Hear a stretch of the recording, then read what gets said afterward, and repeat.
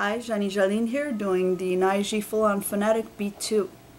At the Mazoot level, the Full-On Fanatic can be seen in the Naiji propensity for geeking out in order to really give something a go and take it as far as it can go.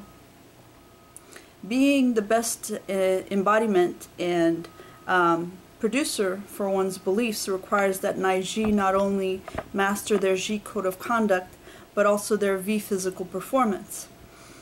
By living out what interests their higher processes out in the world, Naiji are enacting their noble ideals and becoming a more enlightened hero, which is only made possible by the necessary real-life experiences that are being had.